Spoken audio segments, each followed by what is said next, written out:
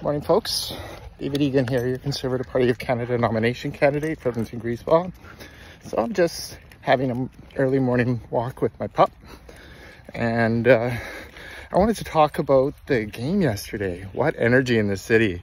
I took my son to the first watch party this year for him, and it was just so electric. It might have been a little too loud for him though, but it was so much fun.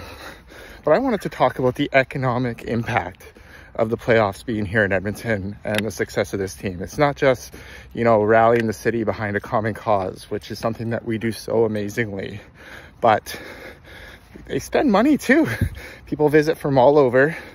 I believe the economic impact of the first 3 rounds is estimated at $179 million to this city.